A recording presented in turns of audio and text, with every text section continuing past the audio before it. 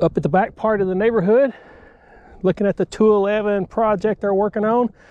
They are making quick work of this, well, used to be a field with some trees in it, but all the way down the fence line, they've actually got it gutted all the way down now.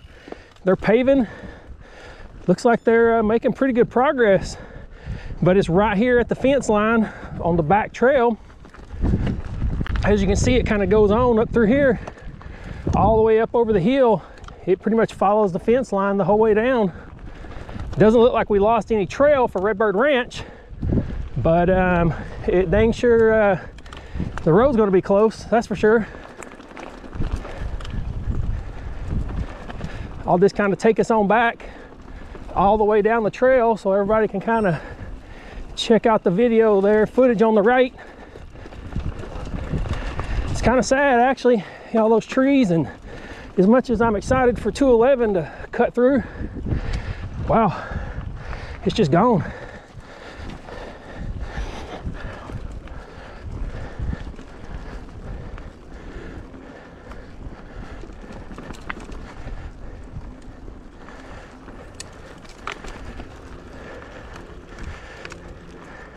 You see some vehicles and stuff further back. Oh boy, they're cutting it out.